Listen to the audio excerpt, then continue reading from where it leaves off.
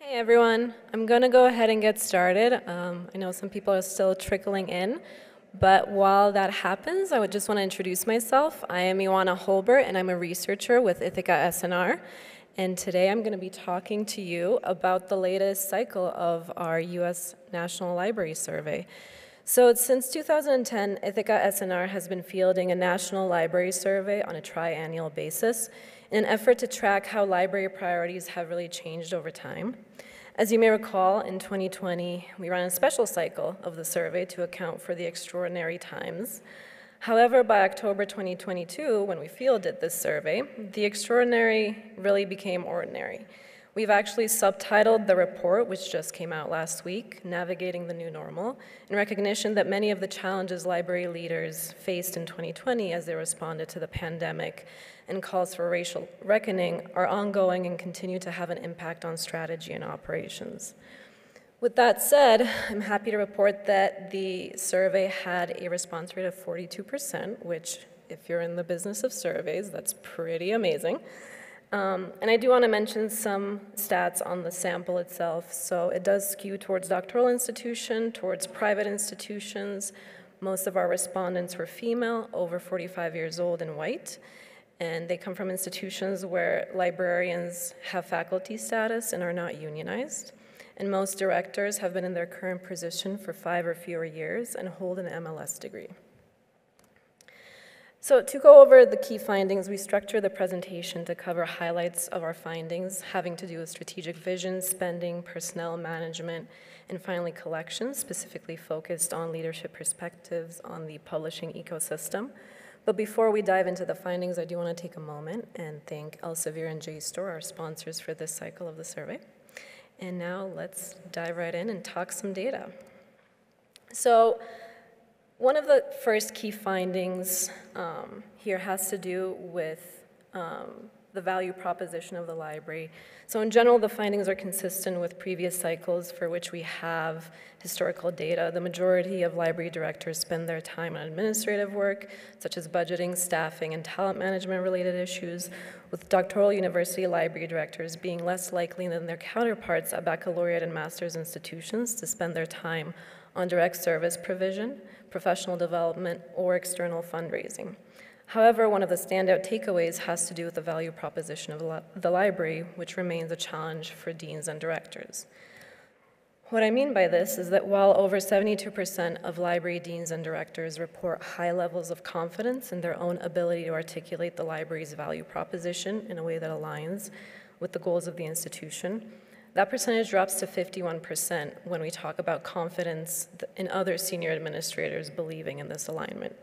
We also found that half of library leaders are confident that they are considered to be members of their institution's senior academic leadership, and this percentage has really hovered around 50% since the 2016 cycle.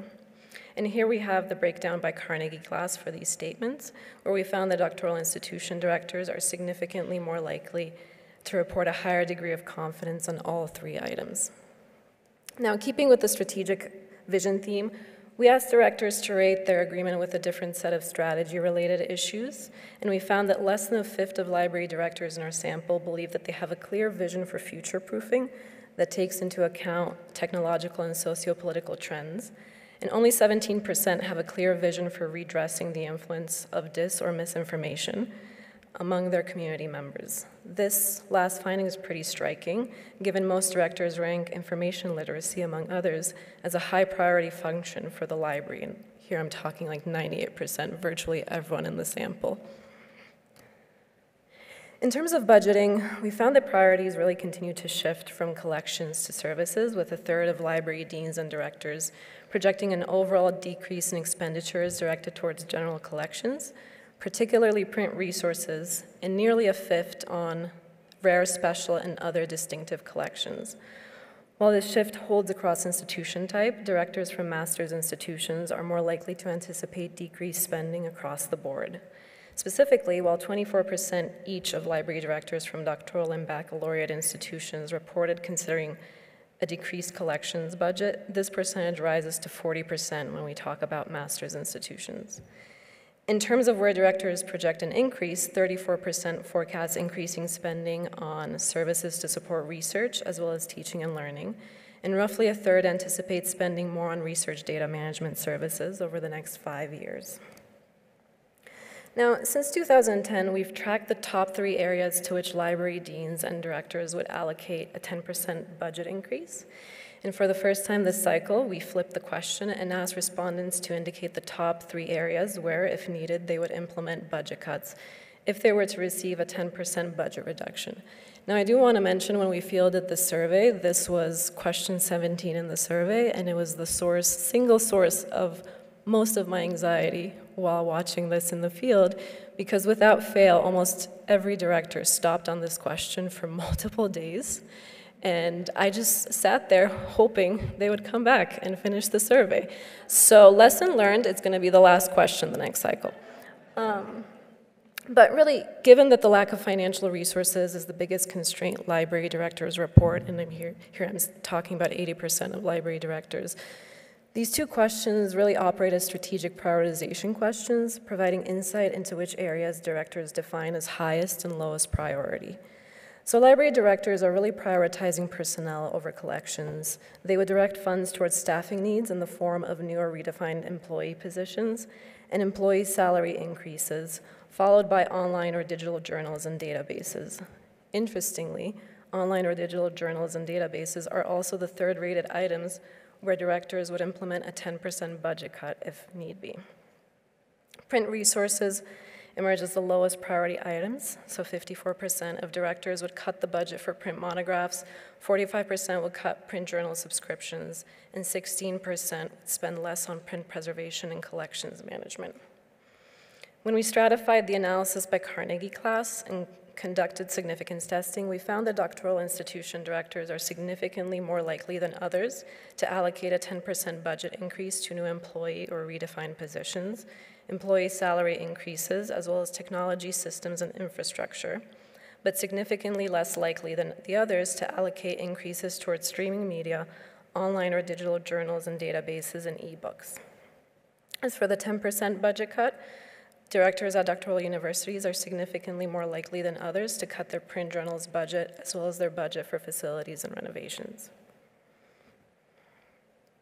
As I hinted at a couple of slides ago, services to support research and teaching and learning are growing priorities, and doctoral institutions in particular are interested in building or expanding research data management services.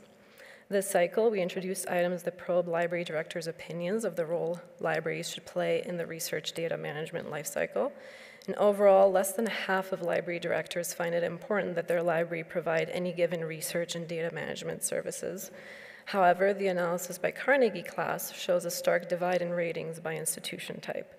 Specifically, directors at doctoral institutions are statistically significantly more likely than those at master's or baccalaureate institutions to rate these services as more important. Now, against the backdrop of the Great Resignation or Reshuffle, the #1 concern that we heard about when revising the survey instrument this cycle had to do with issues around talent management, retention, and recruitment. And sure enough, we found that a quarter or more of library directors anticipate that within 5 years, they will need to increase staffing for student success, engagement and outreach, digital preservation and archiving, and instructional design and information literacy. On the other hand, directors anticipate reducing staffing for access services, technical services, metadata and cataloging, and reference services. Doctoral institutions are the ones driving the trends in staff additions, as nearly half of them anticipate adding positions or increasing staffing for research data management services, student success engagement and outreach, as well as specialized faculty research support and digital preservation and archiving. This cycle, based on the feedback that we received while revising the instrument, we also introduced 2 new questions designed to take a closer look at personnel issues. So the first asks directors to indicate in which areas or for which skills they are currently struggling, if at all, to recruit or retain talent. And as we can see, library directors are primarily struggling to recruit staff in technology and programming, followed by instruction, instructional design, and faculty development, as well as cataloging and metadata, archives and special collections, student success, engagement, and outreach. As for talent recruitment, directors are struggling to hire staff with key skills in technology and programming, DIA, and cataloging and metadata. We subsequently asked directors to indicate whether the library is considering outsourcing or whether it is actively outsourcing some skills outside of the library. And notably, 10% of all directors indicated that they are considering outsourcing technology and programming skills, and 12% are actively doing so, while 17% are considering outsourcing cataloging and metadata skills, and 20% are actively outsourcing already. When looking at the breakdown by Carnegie class, we found the baccalaureate institutions are more likely to be actively outsourcing, while doctoral institutions are more likely to be considering outsourcing these skills. And now the final section that I want to cover has to do with the publishing ecosystem, where we've expanded our coverage by including some new questions, particularly focused on open access. So when looking at the stratified responses by Carnegie class, we found no statistically significant differences by institution type, and this is the only section and only questions within our survey where that is true. While half of library directors agree that funding a diverse portfolio of open initiatives is important for moving into the future of OA, a little over a quarter believe that transformative agreements are a great mechanism for this. In fact, 15% of doctoral university directors strongly disagree that transformative agreements are such a great mechanism for moving into an open access future, compared to directors from baccalaureate or master's institutions, which are at 4% and 6% respectively. Finally, a third of directors, specifically 32%, strongly disagree that libraries and publishers are allies when it comes to open access developments. We also asked directors to forecast the long-term impact open access will have on what their institution pays for scholarly communication, and 41% of library directors predict an increased cost, and 33% project no change, and 26% predict a decreased cost. More interestingly, though, the majority of doctoral university directors believe that open access will result in a slight or substantial increase in cost for their institution, compared to a third of directors from baccalaureate and master's institutions. Now, I do want to mention some other key findings that are detailed in our report, which just came out last Thursday. And you can scan that barcode, and it should take you straight to the report. I'm very proud of creating that QR code. But we did find that student academic success remains a top priority across institution types. So deans and directors see the library contributing most strongly to increasing student learning and helping students develop a sense of community rather than to other metrics such as addressing student basic needs or improving post-graduation outcomes. We also found that information literacy may not have kept up with today's needs. And as I mentioned, while information literacy instruction is a core priority, less than half of respondents are confident that their library has a well-articulated strategy for combating misinformation or disinformation. And then confidence in library and institutional diversity, equity, inclusion, and access initiatives is waning. While directors indicated that these strategies are high priority for them, only a quarter are confident that their libraries have well-developed diversity, equity, inclusion, and access strategies, which is down from over a third in fall 2020 when we last asked this question. Now, what's next for us? Based on some of the findings detailed here today, as well as in the report, we've developed several future research projects. So the first one has to do with campus spending patterns. So the rationale here really is the publishers have diversified their portfolios and as a result are selling into different areas of the campus beyond the library. And to this end, Ithaka S+R has developed this cohort project to facilitate collaboration between libraries with understanding their university's total spend with the top 20 or 75 publishers in the field. This year, we also launched a project to help 28 universities develop campus-wide approaches to research data support services. Key project components here include developing a national inventory of existing services to provide benchmarking data for individual institutions, assessing the alignment of offerings with researchers' needs, and building a one-stop shop for data services, as well as seeking to building consensus around coherent, centralized approaches to data support services. The third one has to do with assessing inclusion and belonging. So this fall, we're also planning on launching a project focused on assessing inclusion and belonging in academic libraries, focused on talent management, collections, services, and outreach. We are also looking into developing an all-librarian survey to complement this library deans and directors survey, similar to a census, because we understand that library directors may have a different perspective on the challenges and opportunities within their sector than the librarians and staff who work in academic libraries in different capacities. So we're exploring ways to field that. And later this fall, we are also working on launching a generative AI project, which will assess the immediate and emerging AI applications most likely to impact teaching, learning, and research activities, and explore the needs of institutions, instructors, and scholars as they navigate this environment. So if you have any questions about any of those initiatives, feel free to find me. It's my first time at CNI, so please introduce yourselves, and I'm happy to talk more about any of those projects. And with that, I'll take questions, and thank you.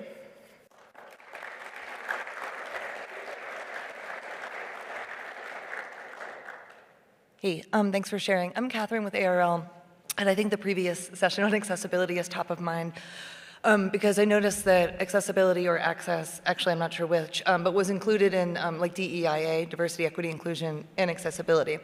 I was wondering if you thought about running the survey with maybe accessibility as a separate question. So thinking about accessibility for people with print disabilities, for instance, rather than sort of chunking it with DEIA initiatives, particularly given the finding that you highlighted.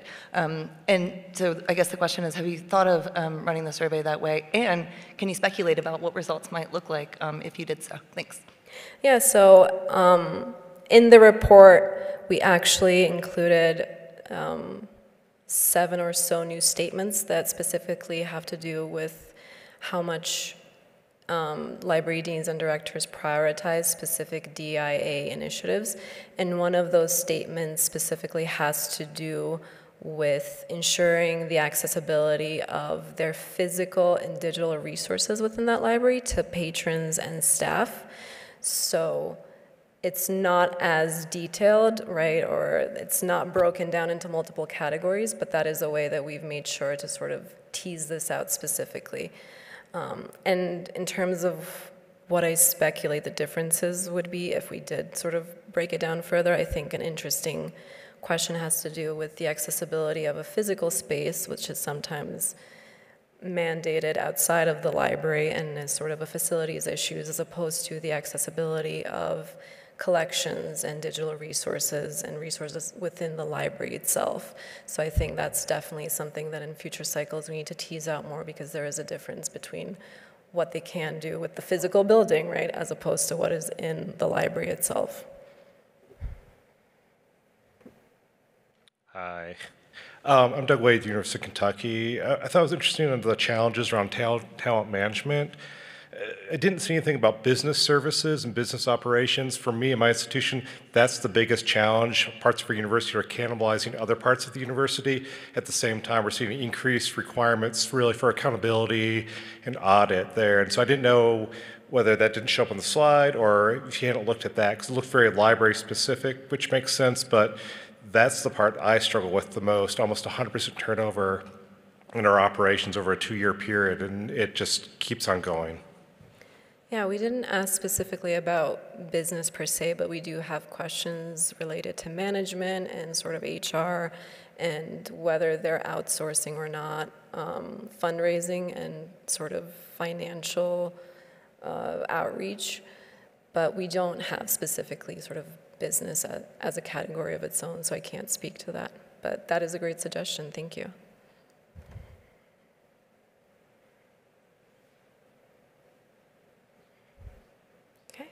Well, if I don't see any more questions, so, oh.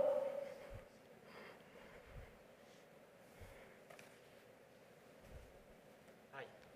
Hello. Thank you. Karim Bugida, Stony Brook University. These more personal questions. Did you find something surprising in those results, or can you share it? Or nothing in particular? I think for me, the most surprising finding had to do with the difference between responses on information literacy as a top priority for undergrad instruction particularly, but then the lack of confidence in having a well-developed strategy to combat mis or disinformation. And I think that may be just a question for me as a methodologist, right, to sort of think about if I'm actually measuring what I'm trying to measure correctly, if maybe well-developed strategy is sort of a very high standard or is intimidating to respondents, or if the way we have it phrased, combating misinformation or disinformation among community members, if directors and deans are not talking about students anymore, but they're talking about maybe faculty, maybe staff, maybe their actual local community. And that might be, we're sort of comparing oranges to apples there. Thank you, that's a great question.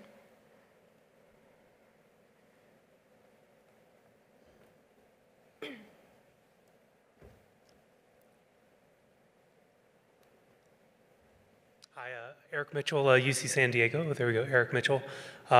Your last answer was really interesting, so I wasn't going to ask about that. But it's curious to think about whether or not misinformation is not well defined enough to be kind of fully aligned with information literacy. And I don't remember how I answered that question, or if I was somebody who paused for 10 days at the budget question, it didn't come back. But we both have a strategy, and I feel like it's not well articulated at San Diego, so I think that'd be interesting to dig in further. So the question I was going to ask was whether or not there's any connections you're seeing between the library director survey and the survey Ithaka ran, I guess it's a year or 2 years ago now, that kind of looked across the campus and views of the academic library. There may not be anything there, but I don't know if you have any kind of observations of trends that you saw kind of going together, or cases where directors were going in the opposite direction of kind of where the campuses were going? No, and I know in the past we've had questions about sort of library deans and directors' perception of how they are perceived on campus, and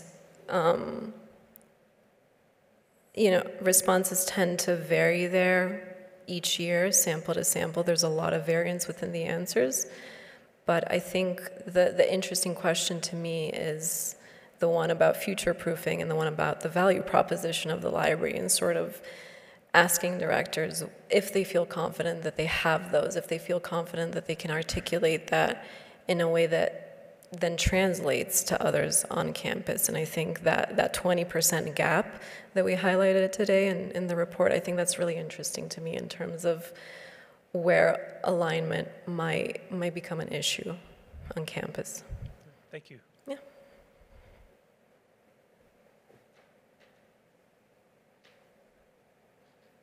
Okay. Well, with that, thank you so much, and I'll see you at the reception.